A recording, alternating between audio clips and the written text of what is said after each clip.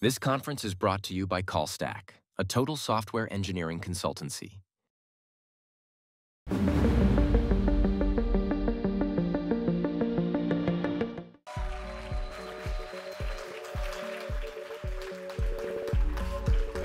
Hi everyone. Hi everyone. So I want to show you the world of universal apps and why I think it's more than just mobile and web.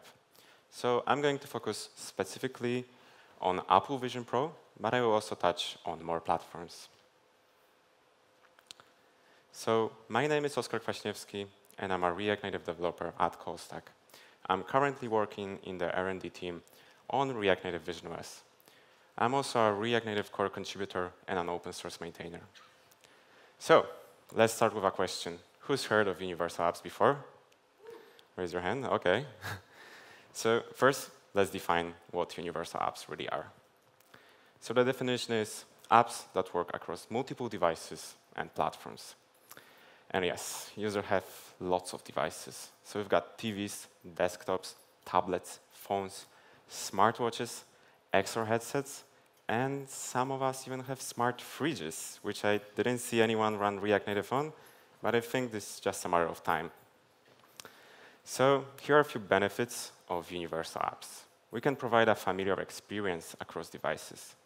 Developers can maintain a single code base, making development more efficient, and we can reach a broader audience thanks to targeting multiple platforms. So here is an example of a seamless experience across devices. So let's say you are doing a home renovation. You start writing a note about it on your phone, but after a while, you want to continue working on the big screen. So on your Mac, you just reach to your dock and click on the Notes app. And you get a seamless experience now on your Mac. So after getting some work done, you leave your office and go grab a lunch. While commuting, you take your tablet and start wondering about the home renovation there in the same app. After getting a lunch, you come back to the office. You find your XR goggles and you put them on. You search for the very same Notes app, which provides same familiar experience from other platforms, but now you can visualize your furniture in 3D while also taking some notes. So how can React Native help us in this case? Thanks to the wonderful community, we got a bunch of open source projects called RUC platforms, which allow React Native to extend its capabilities beyond being only mobile focused. So here's a list of them. But how about Expo? As you probably already know, Expo is the official recommended solution for you to use. And on their website, they officially support Android, iOS, and web. But in reality, they also support tvOS and macOS. So the Expo team is working hard on adding out-of-tree platform support into their framework, which is awesome. But in order to leverage the full power of out-of-tree platforms, you still need to use the community CLI, because Windows or visionOS are not supported yet. So now let's focus a bit on React Native visionOS, the project I've been working on for the past months. So here is a list of the platform-specific APIs we introduced to make it easier to leverage the full power of visionOS. Starting off with eye tracking. Apple doesn't expose information where the user is looking because this is a potential privacy threat. But we can opt into applying a hover effect whenever a user looks at an element. And this feature has been introduced to React Native by the cursor pointer style. Next, we introduced the Ornaments API so that users can attach ornaments to their windows. On top of that, we also added a default ornament that you can see on the screen, which shows a dev menu shortcut when running in dev mode. This makes working with the headset a little bit easier. We also introduced the Window Manager API that you can use to spawn and manage additional windows, and also pass and update data from your main window to the newly created one. XR API allows you to blend your content with real surrounding. It opens a new immersive space, which is a canvas that you can render into. React Native visionOS uses SwiftUI lifecycle. The app entry point is now app.swift instead of the default main.m, which was Objective-C.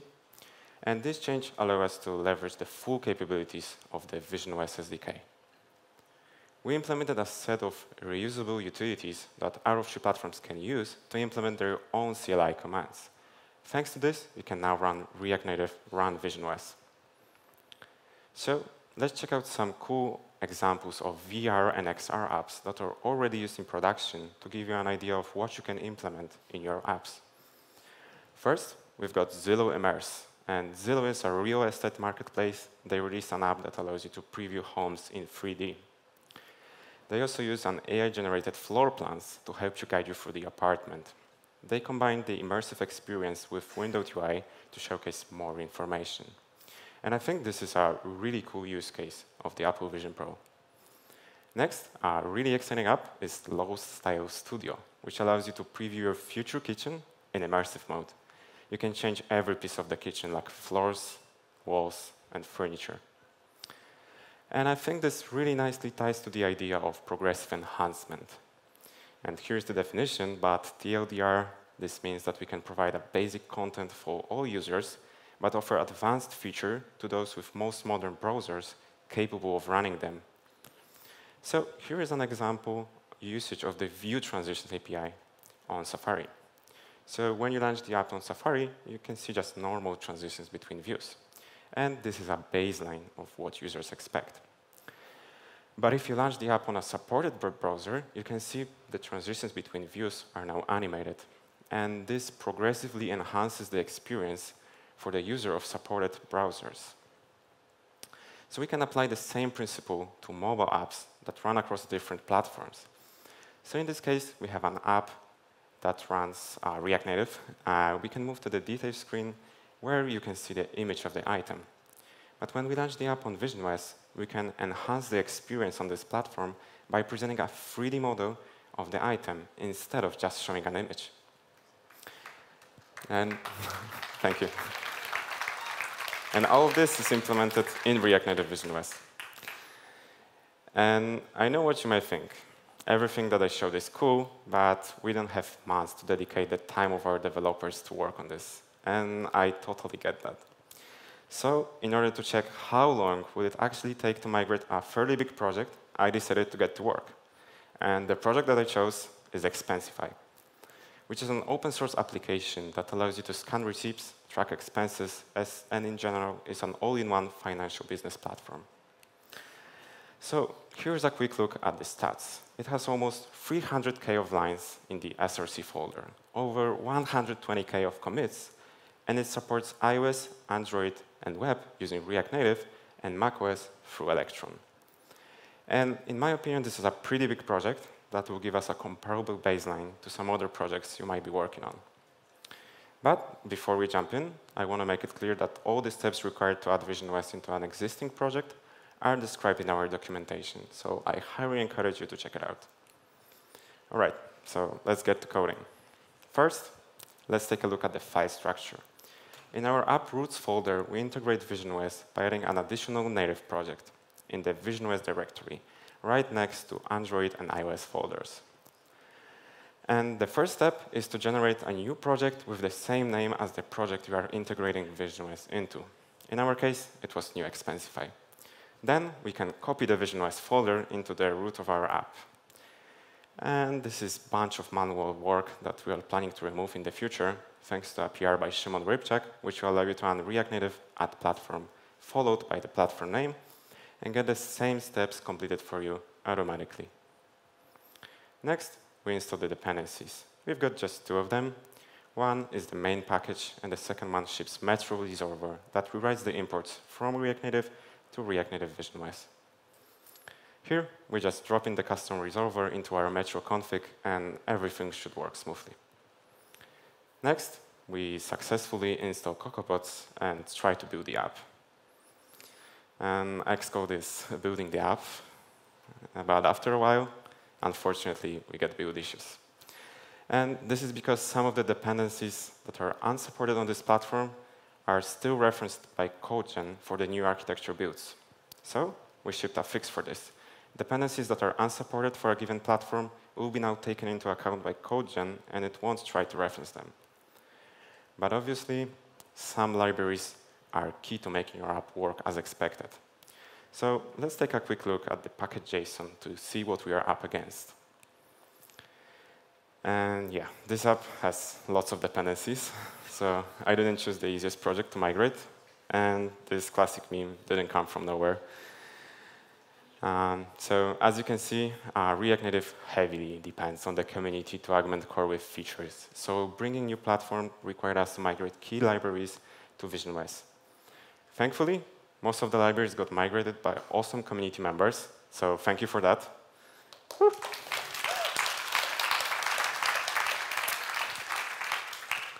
But on the other side, there are still many libraries that are unsupported. And this is a real issue among out-of-tree platforms. What's worse is that there are multiple open pull requests adding visionOS support that are not merged because some of the libraries are just not actively maintained. And on top of that, we can't patch everything.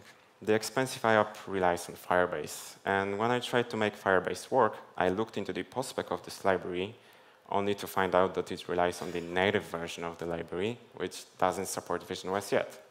So we had to comment out pieces of the code base temporarily, but this can be fixed. So in order to make my job a little easier, I wrote up a small bash script that goes through the node modules folder and check if each library supports visionOS. And thanks to this, I got my list. It had 43 dependencies, which is a bit shorter than the dependency list in the package.json, because some of the libraries are already migrated, and some of them are JavaScript only. Another thing that we needed to do is to disable some features of the mobile app. Let's take invoice scanning as an example. So for iOS and Android, we can just access the camera without any issues. But on visionOS, at this point, it's not possible to just scan something using the built-in cameras. It's coming in visionOS 2.0, but that's still in beta, so we had to disable this feature. After fixing all of the build issues, I got the Expensify app running on visionOS. And as a next step, we could make the background more transparent and maybe add some visionOS-specific features. So let's see a quick demo of the app running on device. So here, I'm trying to log into the app, and after a while, you can see a familiar user experience that you may already know from all of the other platforms. You can navigate, chat, and send money. So let's implement some visionOS-specific feature to leverage the progressive enhancement concept for this platform. So instead of using bottom navigation, let's move it to the ornament. We can implement it in SwiftUI or create a new root view and embed it in the ornament. And here it is, the app running with the new bottom bar that feels right at home for the visionOS platform. And while working on migrating your app to visionOS, remember to take into account the human interface guidelines from Apple. It's a set of rules that will make your app a lot better on this platform. So, lessons learned. Overall, it took 1.5 days to get the app to the working state. It still requires more work, like adding a few missing dependencies here and there and fixing some commented code. But one of the biggest blockers are definitely dependencies. Thankfully, most of them can be quickly tested using patch package. And I would say this experiment went pretty well. The app works, and it didn't take months, as anticipated before. So here is how the timeline looks like. As you can see, most of the time was spent on getting the app to build and fixing the dependencies. But in the future, this process will get faster, as more and more dependencies and build tools will support visionOS. And there's one thing I didn't include in this timeline, which is contributing the code back to the libraries. This was a really important step to avoid the nightmare of maintaining a fork or a patch. And this can really impact your upgrading experience and slow down your development, so upstream your patches if possible. Going back to the visionOS project, building things in the open is great, and the community got really involved in this project. Starting off with the community recognition. Over the past months of working on this project, we've managed to get over 850 stars, and I'm hoping to get to 1K after this talk. You can scan the QR code. So, for the past months, we've been also traveling the world with Apple Vision Pro and showcasing React Native running on visionOS. And the reception was great. We got lots of wow moments and questions about the framework. So if you want to try it, I highly encourage you to visit Callstack booth and check it out. And this is a good time to mention that during this effort, we've been focused on giving back to the community. We did that by contributing more web-compliant APIs to React Native, better iPad, macOS, and tvOS support, easier brownfield integration for native iOS apps, and more. Last but not least, I wanted to thank Microsoft for helping us with this effort and also for bringing support to React Native Test App, which makes library development a lot easier. And we've been migrating most of our libraries to use Test App nowadays, so give it a try. Now, let's talk about the future of React Native visionOS. So currently, React Native visionOS is a fork of the upstream repository. And our ultimate goal is to make it disappear. We want to find a way to make it more integrated into React Native Core and extract everything we've implemented into a smaller set of packages. So for example, Window Manager API could be also used on tablets and desktops. XR API could be leveraged on other headsets like the MetaQuest. And SwiftUI Entry Point will make us prepared for the future on Apple platforms. We are also working on bringing Babylon React Native support, and we've implemented the windowed rendering mode and are currently working on the XR mode. So recently, a new and exciting project dropped from William Candelon. It allows you to access the WebGPU API in your React Native apps, which is a great achievement. And we've managed to run it on visionOS. And this can really enhance the experience of working with React Native and the XR platforms, and lead to potentially unlocking the WebXR API for React Native. So you can start building for visionOS today, play with it, and hopefully contribute some bug reports and fixes. I also want to thank Michał Pierzchała for giving me a chance to work on this and supporting the project along the way, and also Matt Hargett, who is our technical guidance and poked us with the idea of bringing React Native to visionOS.